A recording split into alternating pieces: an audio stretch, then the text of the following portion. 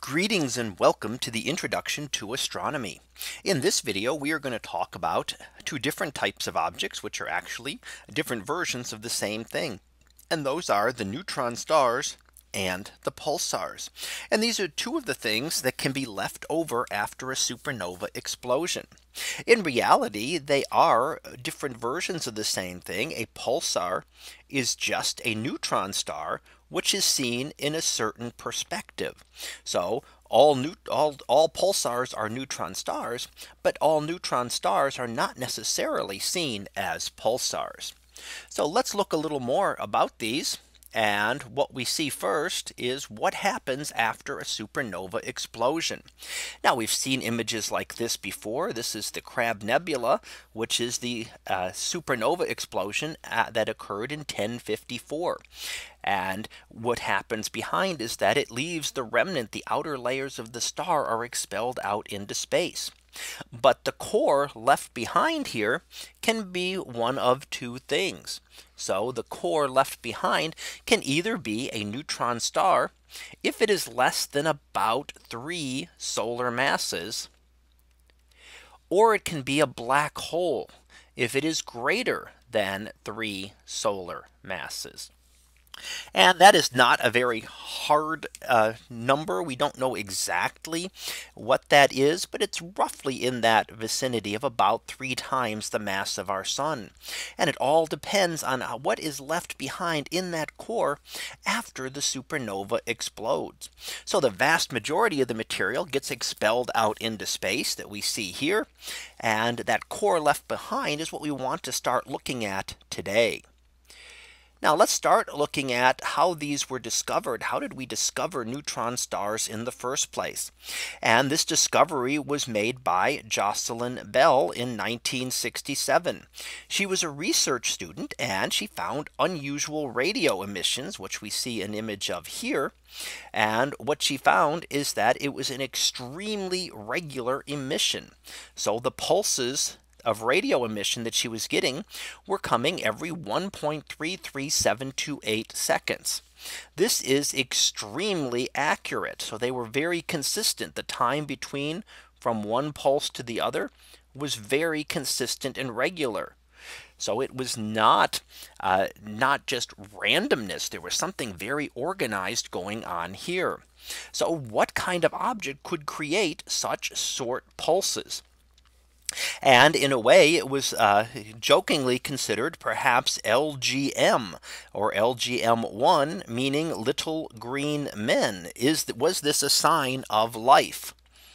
So was it actually a sign of life out in the universe?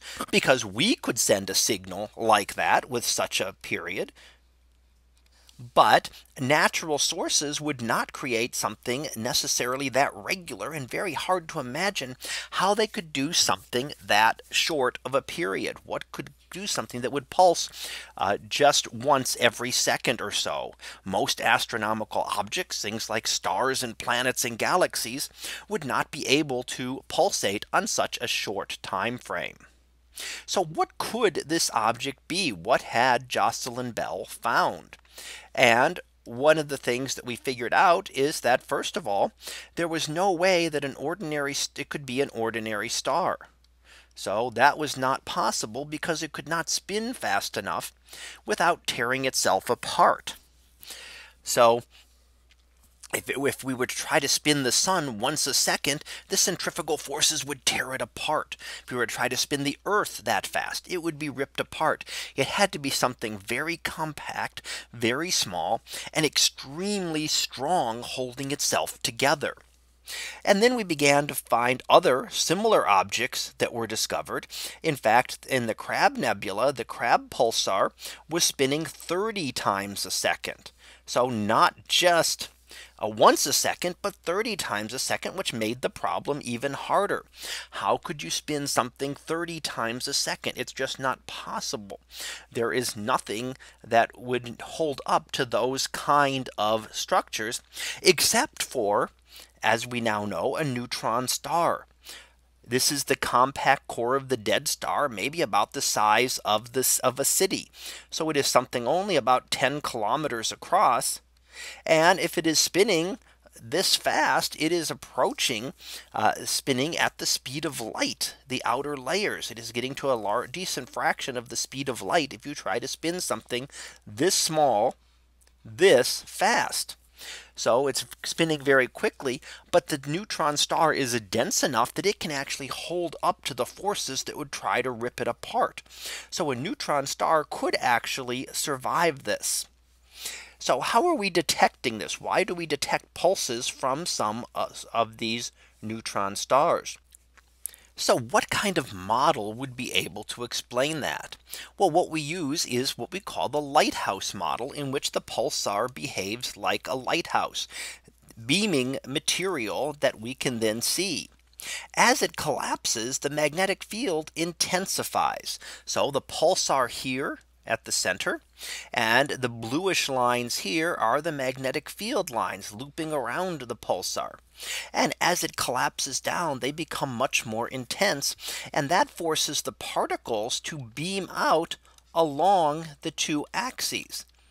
The charged particles trying to leave the pulsar cannot cross those magnetic field lines. So they can only exit along the magnetic axis. So we get a very tight beam of material heading this direction, another tight beam of material heading this direction. We can see the pulsar only when the beam points towards the Earth. So if we are looking from this direction, we see no pulsar. If we are looking from this direction, we do not see a pulsar. The neutron star is there, but this is one of the reasons many pulsars remain invisible to us, because their beams never point in our direction. So we are not able to see them in that case as a pulsar, although we could technically detect them as a neutron star, just as a lone neutron star, which we will see later. So how can we test this model? Well, let's take a look. What we can look at, what is the evidence? So in any science, we want to look for what the evidence is that pulsars are really these rapidly spinning neutron stars. We can measure the masses, and they fit in the correct range. So that's good. We have a way to energize the pulsar beams will energize the nebula and keep it glowing. So it's another source of energy. Where does the energy come from? Remember that energy has to be conserved. It cannot be created or destroyed. But what happens is that the rotation of the neutron star slows. So what was spinning 30 times a second for the Crab Nebula pulsar then will slowly, over 1,000,000 years or so, slow down and only be spinning once a second or once every 2 seconds. So that would slow down, so we know where the energy can actually come from. And observations have shown that this energy loss, based on calculations of the pulsar slowing down, is equal to the energy being emitted. So this tells us where the energy comes from, because the energy is balanced. The energy that the pulsar is losing is going into the energy that is then being emitted by the nebula. So how do these pulsars change over time? Well, let's take a look here. And pulsars can live for about 10 million years. So they have a relatively decent lifespan. And eventually they finally will slow down enough that the pulses can no longer be seen. So the rotation will slow down long enough.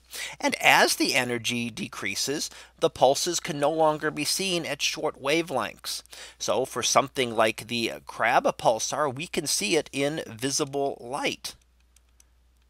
It actually pulses on and off, and we can see that in visible light. For older pulsars that have slowed down, we are unable to see them in the visible, but we can still see them as radio pulses. They no longer give off enough energy to energize visible light, but they do in the radio part of the spectrum. So eventually the pulsars will slow down and not be able to be detected. Neutron stars are difficult to detect. First of all, if the pulses are not pointing towards the Earth, they're almost impossible to see. or if they have slowed down enough, they've spun down to slowing down enough that they cannot produce pulsars. So trying to find just a neutron star is very hard. We find the vast majority of them, and in fact almost all of them, when they are pulsars. However, in 1992, we were able to detect a lone neutron star, as we see in the image here. It doesn't look like a whole lot, just a very hot object, nearly 500,000 Kelvin, so very high temperature. And it is only about 400 light years away, relatively close to us, based on the size of our galaxy of 100,000 light years away. This is only 400 light years away, and it is about 14 kilometers in size, comparable to the size expected for a neutron star. So they can be detected, and this could be one where the pulses simply aren't pointing at us anymore, or never have been pointing at us. It could be now has slowed down and not be producing any pulses, but it is simply not detectable as a pulsar. But it is one case where we've been able to detect a neutron star all by itself. So let's finish up here, as we do, with our summary. And what we've looked at in this lesson is, first of all, neutron stars were first discovered as pulsars, giving off rapid bursts of radio emission. We can use the lighthouse model to explain the pulses and why we do not see all neutron stars as pulsars. Some of them are simply not pointing in the correct direction. Neutron stars will slowly lose energy as they age, and eventually the pulses will stop. But the neutron star will remain behind, pretty much undetectable.